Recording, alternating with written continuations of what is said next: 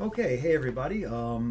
Welcome to this video. Normally when I record videos, they are, or they have been Emacs videos, my Using Emacs series, which I guess some of you, a number of you have subscribed to, and so you'll get this in your feeds.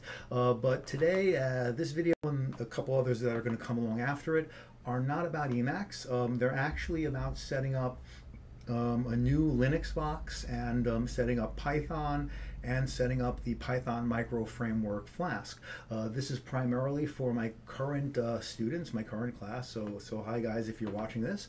We just got our laptops. They were supposed to come in at the beginning of the semester, but that wasn't meant to be, so we're running a little bit late on that, but better late than never.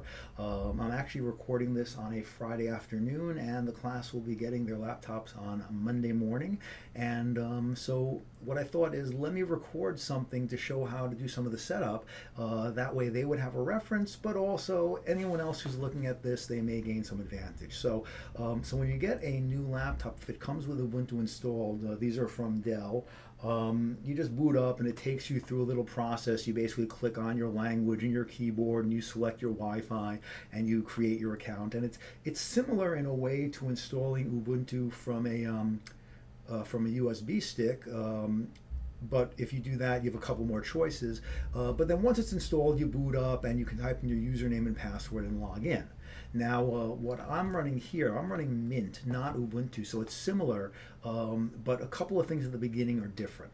So the first thing you should do is, after you've logged in, you want to update your package selection. So for me, I'm going to click here and I'm going to type in software, and I'm looking for software sources. If you're doing this under Ubuntu, you're going to go with software.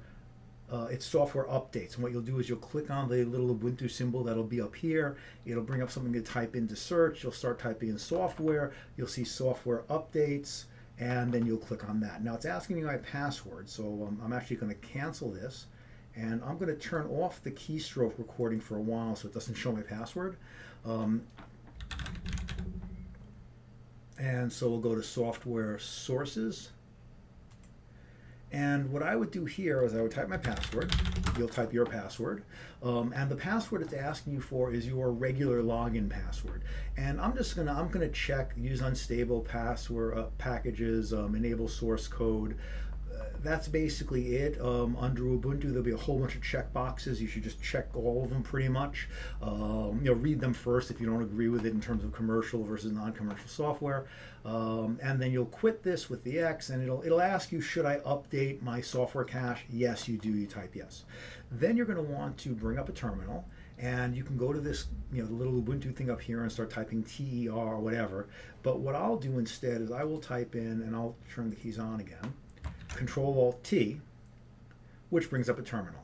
And I'm going to make it bigger, so it's nice and big and we can see everything. And the very next thing I will always do is I'll do sudo apt-get update. I don't really need this because the software manager should have done it. But apt-get, apt is the package manager program, and apt-get basically that's how you run things. And so update says update the cache, update my knowledge of packages, and sudo says do this as root. And when you type enter, it's going to ask you for your password. I'm not going to do this for two reasons. One is I've already done it, and two, I don't want to turn on and off the keys. But you type your password, you hit enter, it'll update the packages. Then you type in sudo apt-get upgrade. Again, enter, and it'll upgrade all of the packages to the current latest versions. And what you also might want to do is apt-get dist upgrade, which will upgrade just upgrades your current packages, but it won't deal with dependencies to update other packages, based on dependencies, or uninstall unnecessary packages. Dist upgrade tries to upgrade everything as a coherent distribution, so it'll deal with dependencies. Once that's done, you might want to apt-get install some things. Like I like this program called Xclip, which I use. Xclip for clipboard stuff. I'll install Git, which is important for a lot of stuff that we use for software for versioning. If I'm using Ubuntu, I will do the Unity tweak tool. but I wouldn't do this here because I don't even know if it exists under Mint. But what the tweak tool lets me do is it lets me update the way I handle windows. So here, if I brought up this other window, you might be used to what's known as click to focus, meaning you move to a window and you hit the mouse button and then you have focus. And of course, you can use Alt-Tab to switch between windows as well. I have multiple screens, so it doesn't go to the right one necessarily. Back here, okay. I like what's known as sloppy focus, and the way that works is it's kind of like focus follows the mouse. As you can see, the focus is changing from window to window, but what it actually does is if I leave this window, the focus stays here. The focus stays on the window that previously had it until you go into something else that gets focus. And so I really like sloppy focus, and that's why I need that tweak tool. I'm going to close this window. I type enter here, it would type a password, it would install everything, done. So the next thing I want to do is I use the Emacs editor. Those of you who subscribe to my using Emacs videos know that, but and my current class will be playing with Emacs soon, but I want the latest Emacs. So what I'll do is I'll put in some commands to install the latest Emacs. Basically, I have to add a special repository. So it'll be sudo apt add repository -y ppa :ubuntu elis, hit enter. I'm not going to do this because I install Emacs from source code, it's already there. Then I do another apt get, can't type, apt get update. And then what I'll do is I'll do apt get install, sudo apt get install Emacs snapshot. And that'll give me pretty much the latest Emacs. I'll install other packages, and it'll always be sudo apt get install whatever I want, but this is fine for now. So the next thing is we already have Python installed, and if I just type in Python, I get Python 2.7. But if I want to use Python 3, I got to type Python 3. That's fine, and that can be 3.5.2. And I can use this, but when I start doing more complex things, I want special packages, special libraries for things.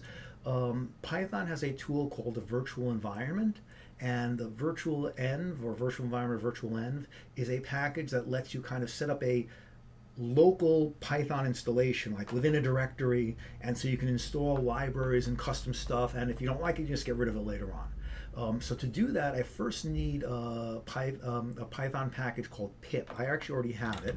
If I type pip, it works. And pip just basically is a way of installing the latest versions of Python libraries and modules. If I didn't have that, I would do sudo.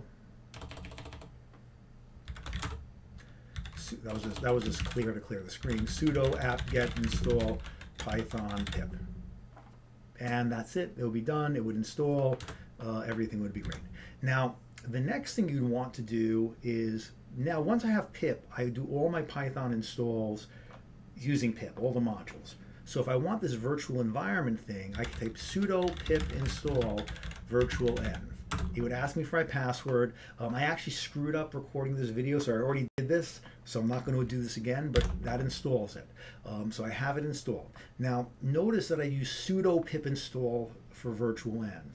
That's because I want this to be system-wide, but once I'm in a virtual environment, I'm not going to use sudo anymore.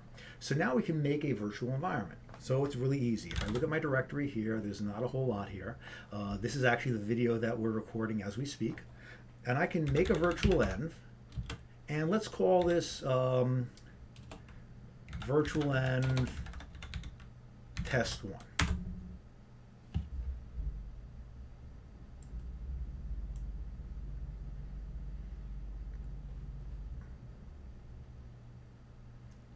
And that's doing its thing. It's downloading some stuff. It's setting some stuff up. And now you'll notice I have this directory, virtualenv test1. This is its own little Python environment for me to use. So I can actually change into that directory. And notice that I have these other directories here. I can go into the bin directory, and I can run source. I can run this activate file. And what that'll do is it'll put me into this virtual environment. So now you'll see I'm in virtual environment test, and that's different. So over here, if I open up another terminal, this isn't in virtual environment test. This is just regular. They both have Python, but there is a difference. So I type Python here, I'm in Python. If I type Python here, I'm in Python. The difference is that this guy here is running in the global environment, the regular account. This is running in its self-contained space. It doesn't really show very different, but it'll be clear in a second. So I'm going to exit this. Now the easiest way to exit a virtual environment is just Control-D to close the window. So I'm going to make another virtual environment here, but this time I'm going to say, let's make a virtual environment. Let's use the Python version -p. Let's use the Python version Python 3, and let's call this P3 environment 1.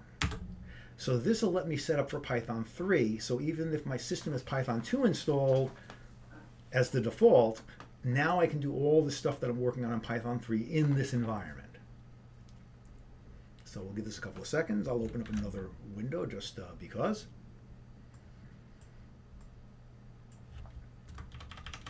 So you'll notice, let's do that again, not quite so big.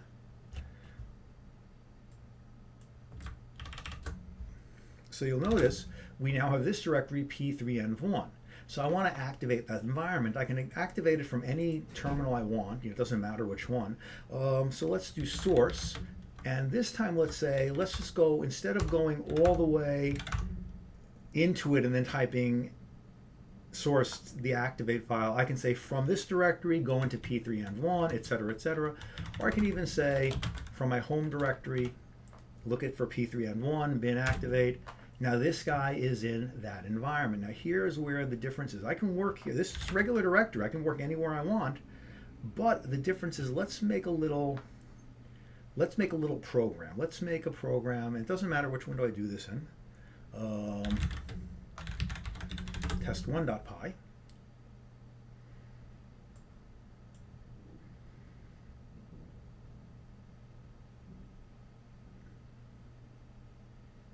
Again, things are a little bit slow. Sorry about that. Where go we?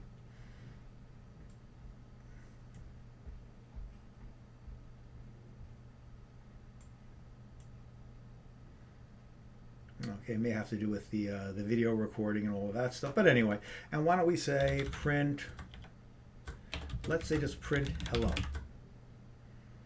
And this is valid Python 2, but not valid Python 3. So let's save this. And if I come into here and I put this in the background and I type, let's run Python on test1.py, it works. But if I come in here and I say, let's run Python on test1.py, it doesn't work because this version of Python is in the environment, it's Python 3, whereas this version isn't in the environment, it's Python 2, it's the default one. And if I want to get them both in the environment, I can source P3env1, bin activate, and now if I run Python on test1.py, it doesn't work because it's not the right Python.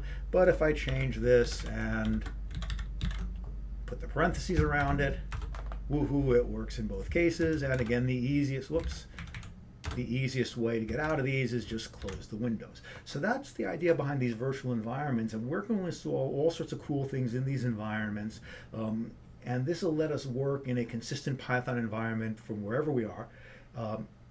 Next video, we'll look at installing Flask and setting that up and setting up the basics there. That might just be one video, it might be a couple, and then after that we'll probably have a video deploying this to my favorite cloud server environment, DigitalOcean. All right, so I hope you all found this useful. Please leave comments on the blog if you want clarification, thoughts, ideas, and hope you join us for the next one.